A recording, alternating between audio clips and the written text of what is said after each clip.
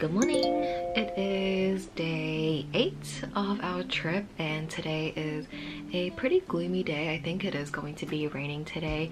It's probably the gloomiest day out of my entire trip. I think I've been sort of lucky in terms of like rain and everything. Like my whole trip it's been quite sunny, and I think tomorrow it's gonna be sunny again. It's just like today only, which I honestly don't mind. But yeah, for today's agenda it's going to be sort of chill. I mean, I say that about every day and I feel like every day is always like kind of full on, but today the main objective is to go luxury secondhand shopping. I have decided that I will be getting a bag this trip, my dream bag. Obviously if it's within my budget and if it's in like good condition. If there is something, then I will most likely get it. I have had a talk with myself. That is like my main priority for today.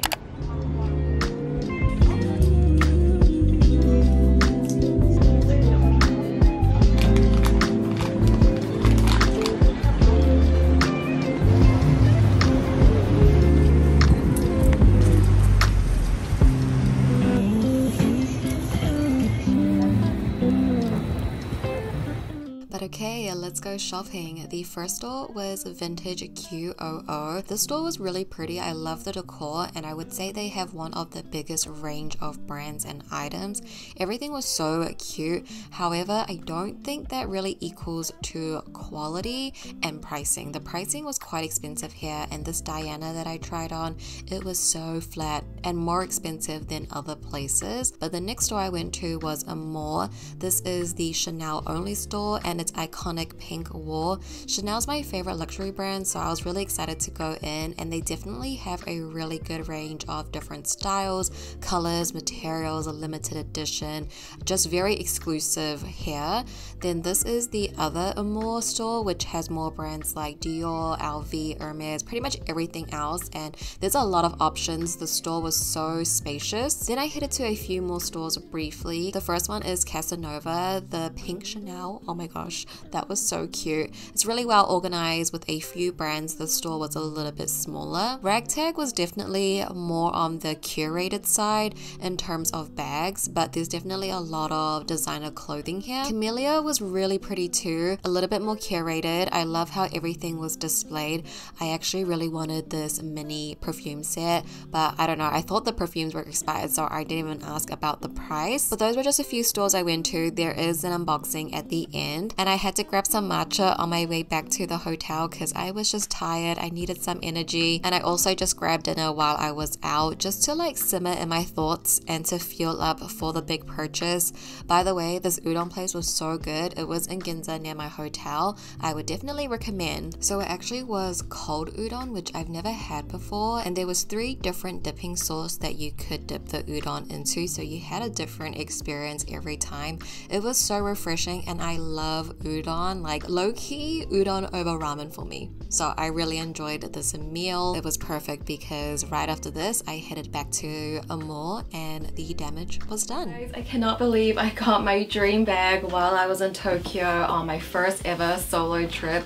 Everything about this feels like a full circle moment. This is like every girl's dream bag, you know. I think you guys probably from the clips that you saw what I was trying on, what I ended up getting, and I understand that buying luxury goods is not for everyone. Some people can't understand why you would spend that much on a bag, and I get that as well, but this is something that I've wanted for a very long time, and it's something that I wanted to get for myself. This year definitely has been a bit of a struggle for me in my personal life, and I knew when I was coming back from Japan that things were going to get a little bit hectic, and it has been a little hectic if I'm being honest, and this was just a gift for myself. I don't think I'm gonna get any mean comments, but you just never know, and this is just a really special moment for me, you know, to each their own. So I just wanted to unbox it with you guys. I mean, I have already worn the bag out since getting back from Japan, but you know, unbox. I got my bag from Amore, and yes, it didn't come with the actual original bag, and I will get to all of those details, and please just like no judgment in this video. The bag is bought no refund. I'm back in New Zealand. I have worn it. I love it, and I think that's what matters. But if you guys couldn't guess from the clips, dun dun dun, this is my bag. It is in her little dust bag, so this is the dust bag that it comes in.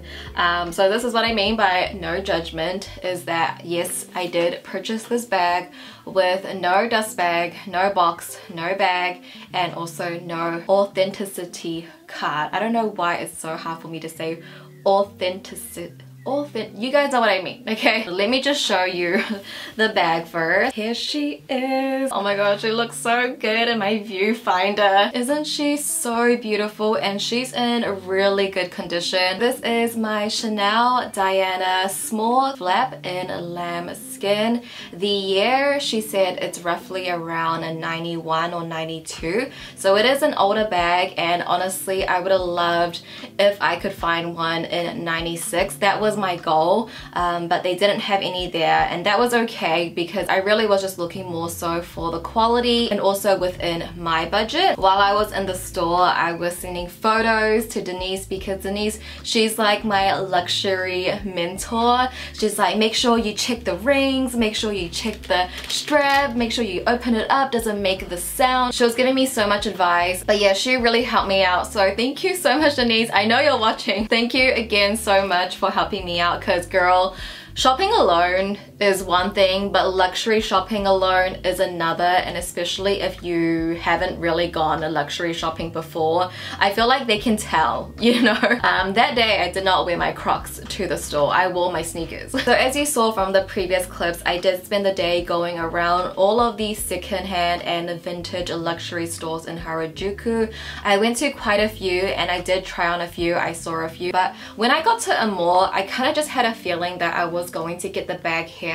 Their selection and curation of Chanel bags is honestly top notch, and there's a clear reason why they are probably the most known like Chanel secondhand store in Tokyo. So they do have two stores. They're all really close to each other. So they have one Amore store that's dedicated to all Chanel pieces, from bags to clothing. So all the clothing is like downstairs, which I didn't go to. I completely forgot. I was just so focused on this bag that I wish I would have went downstairs and had a look. And there's another Amore store that carries like LV, Dior, Hermes, and I actually did get a bag there for my friend. She wanted a vintage Dior saddle bag, and Amore was the only store that had that colorway. The colorway that she got is very unique. I went to a few and I didn't see that colorway anywhere else but in Amore. It was crazy because I got my friend's bag first, so I was at the other store, the one that carries multiple brands, and the girl that was serving me, she was so kind, she was so cute, she was so nice. Obviously there was a bit of a language barrier, but she was really nice.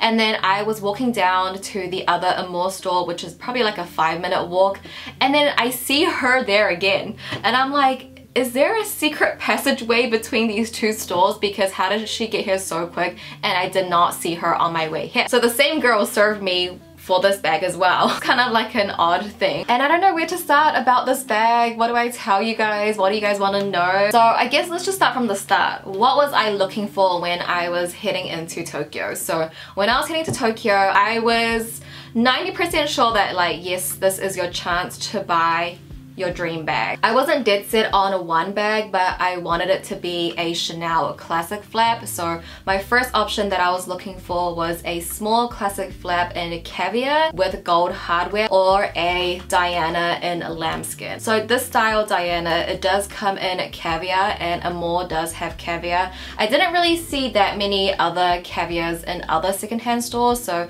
again, Amore really does have a good selection. I think lambskin overall for me personally does look cuter, but caviar is much more sturdy, and if I was gonna get a classic flap, I probably would get it in caviar.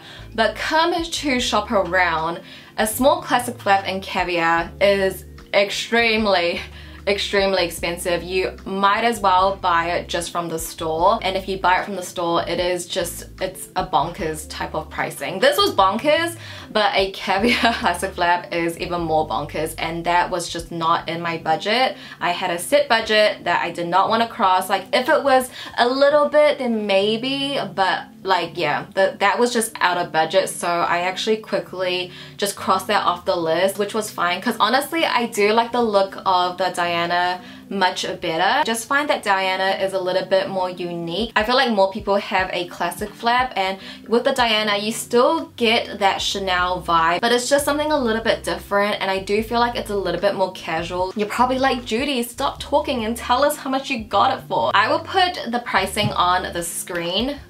This is the original price in yen, and this is the tax-free price, and this is what I paid, and that converts to about $6,300.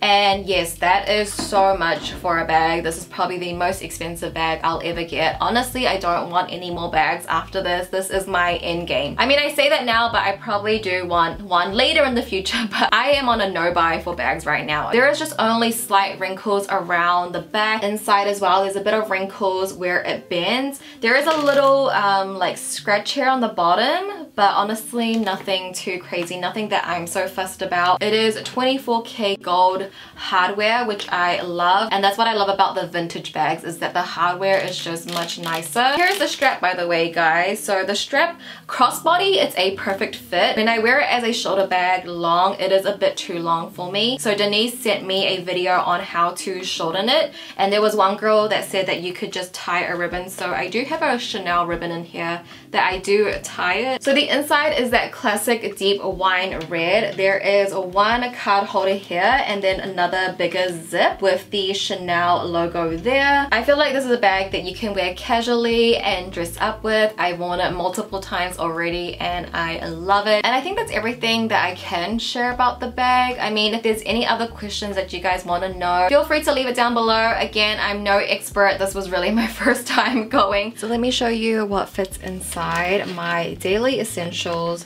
First is my card holder. This is matching. I love it. I always need my powder and a powder puff, my lip color, a comb. This is like my must-have stuff. Obviously, I'll have my keys in here as well. I could fit a hand sanitizer, and there's still some room on top, so that definitely does fit like everything that I need, and there's still space. If I did, however, want to carry my vlog camera, I would probably not bring my card holder, so that would go here. And instead I'll use a card holder that would just go on the side. I still could fit my vlog camera and my card holder if I didn't bring a big powder. So just a general idea of what would fit in here, and it doesn't puff up either, so that's like the perfect size bag for me. You just pull in the chains, and then you can take any ribbon and just tie that. I will say though that this doesn't last long. The ribbon does loosen up, which means the chains do loosen up. So this is the length when I tie it with the ribbon if I want to wear it like a shoulder bag. I think that's so cute. I think it's just like the perfect size underneath here, and I love how you can just adjust it so easily. Excuse my pajama pants, but this is what it looks like with no ribbon. It is a little long for me. I personally wouldn't wear it like this. This just looks way too long. I don't think that's cute at all. Crossbody is okay. Crossbody, it just lies on the top of my hip, and that is like the perfect crossbody length on me. Don't you guys think? Here it is. But yeah guys, I think that's everything for today's video. I feel like I was just chatting, I was all over the place. I really just didn't know how to go about this video. But again, if you guys have any questions, I'll leave them down below. I'm happy to answer them. But thank you guys so much for watching as always. I love you so much, and thank you for being here. I love you, and I'll see you in my next video. Bye!